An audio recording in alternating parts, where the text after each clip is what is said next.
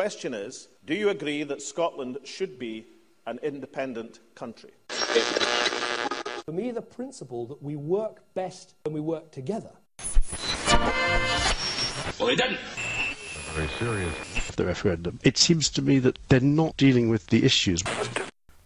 Hello, after all the negativity of the MadVenting calendar, we're back with the almost entirely positive Christmas show. It features some of the best bits you may or may not have heard and some of the little surprising moments in the debate so far that I think you'll probably enjoy. Our first port of call is the Declaration of Radical Independence read by David Hayman a few weeks back. It's absolutely fantastic to see so many people here today, and I guess the message that comes from this conference to all the peoples and all the cultures of this wonderful land of ours that is another Scotland is possible.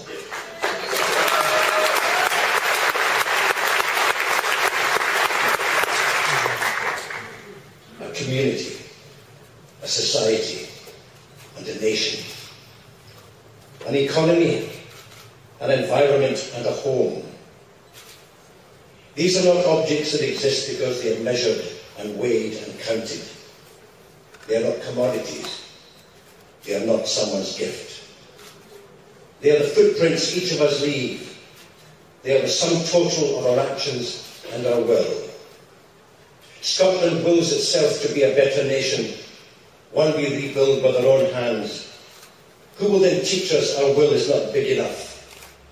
Who will then tell us our hands are not strong enough, or our hearts are not brave enough? Must the hope of the Scots for a better Scotland be the hope of the beaten for a less painful defeat? Must the will of the Scots once again come second to greed and privilege? This despair has a name. Its name is no.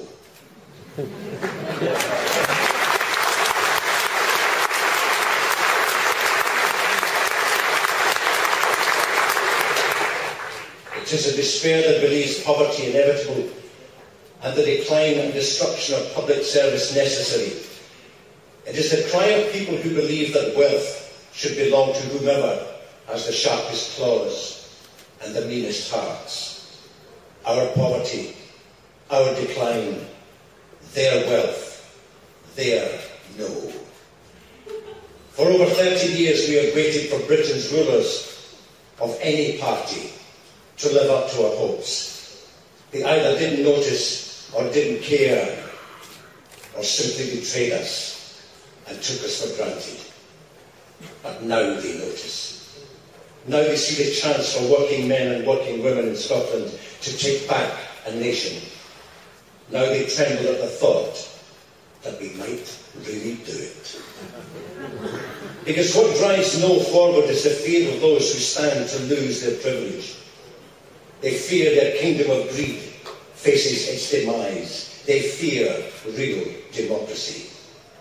They fear that in a land beyond Westminster, we will rediscover hope. That hope has a name. Its name is yes.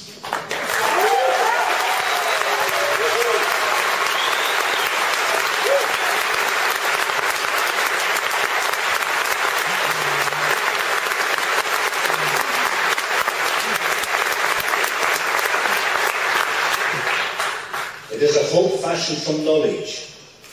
We know a better economy is possible because we have seen it in other nations. We know greater equality among citizens is possible because we have seen that in other nations. We know that ending poverty, reviving democracy, and respecting our environment are possible because we have seen these things too. And we know how to bring these things to Scotland.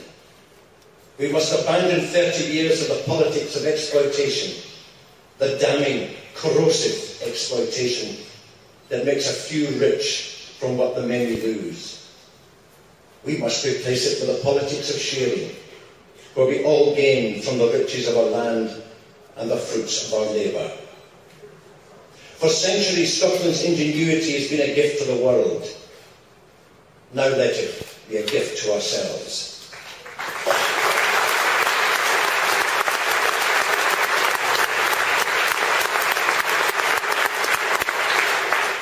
Let us gift ourselves an economy where we make and create. Let our creativity make working people prosperous. Let prosperous people sustain a great welfare state. Let that state end the fear that comes with insecurity. Let us gift ourselves that Scotland. Look at the forces that stand behind no. Look at the forces that stand behind yes. Choose your side. Together we can raise up our heads and work for a Scotland yet to come, but excitingly visible already. A Scotland of the common weal, of shared wealth and shared well-being. A Scotland that says no to weapons of mass destruction and illegal, unjust wars around the world.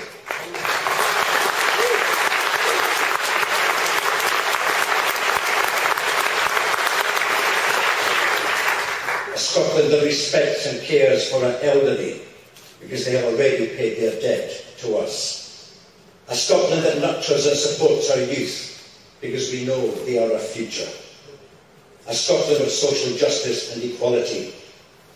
And a Scotland that listens to the voice and spirit of its people. Let us be an example to the world with our vision.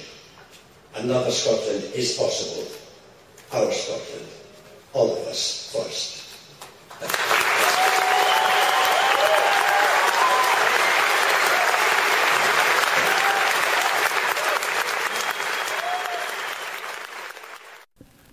The second thing up is proof of the fact that sometimes you just have to be quiet and listen to Margot. Margot MacDonald, followed by Sandra White. Thank you, Presiding Officer.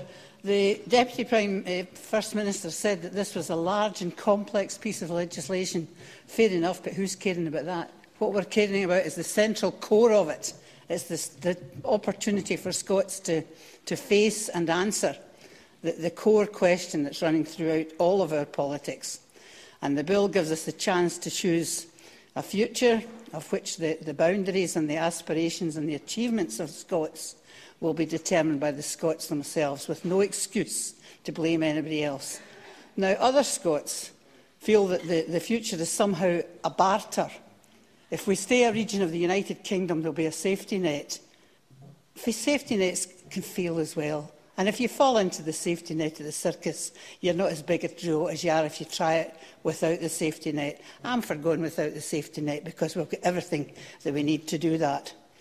Others see Scotland, if not ourselves alone, certainly ourselves alongside other countries and the equal legally of any other country in the world. And this is very important for our self-image because it will change from being that of the regionalist and that of the people who are always that wee bit behind the fashion, a wee bit behind the times, to being leaders, the way other small countries are. And it's not just the normal small countries that we always quote. Think about Singapore, think what they did. Now, we don't like the way they did it, but think what they did with the numbers and the positioning that they had. So there's lots of other examples that we can take. I know that I'll never, ever regret voting yes. This is my legacy to our grandchildren.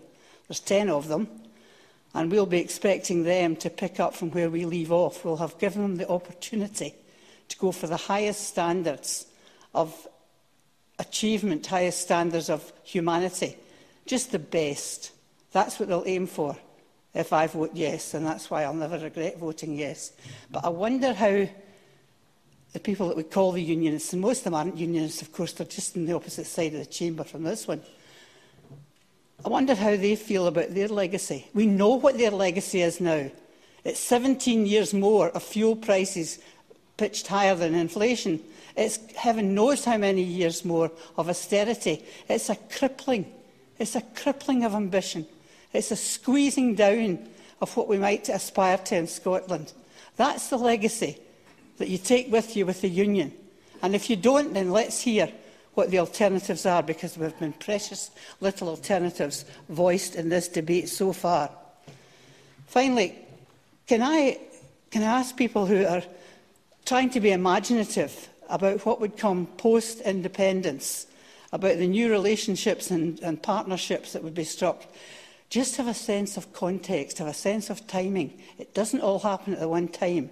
And one thing can happen the week after, and another thing will take 10 years. And you've got to be sensitive to that, because firstly, you lack credibility if you don't get it right, and secondly, you frighten the horses. No, the opponents, I mean.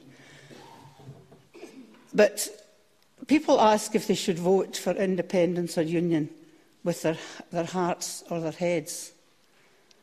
Well, like all Scots, their hearts in the right place, so it'll be their heads. They'll probably dictate that they should not vote themselves into poverty, fuel poverty, as I've talked about, and minority.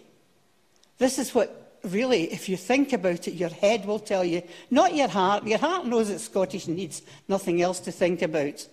But if you think you must wind up, Ms MacDonald. If you think about your interest and your family's interest in the future, you will vote with your head, you'll vote yes, and you'll vote for an independent Scotland. Next up is Hamza Youssef with a just sublime 2 minutes of an interview. Sometimes you don't actually need to provide the most positive story in the world. Sometimes just stopping a negative is a very, very good thing, and Hamza Youssef explains brilliantly why here. But on the question of the 18 months, you're saying now that on the question of a department like DFID, you would be talking about a 5 or 7 year transition period. That is the truth, isn't it? We can forget about the 18 months. No, that's what the report talks about. What we say very simply. No, what I say actually is, look, for us, the important thing is about how we contribute towards global poverty. Now, what we don't want to do is see any negative impact, of course, exactly. on UK government projects. But what you're saying is, on Scottish projects. Right. So, indeed, whatever that transitional period, the Scottish government will act in a responsible way that absolutely helps the poorest in the world. Well, that's a very interesting point. Priority. Well, what you're saying is that if the value of the contribution that Scotland makes via the UK through DFID at the moment to the international development effort,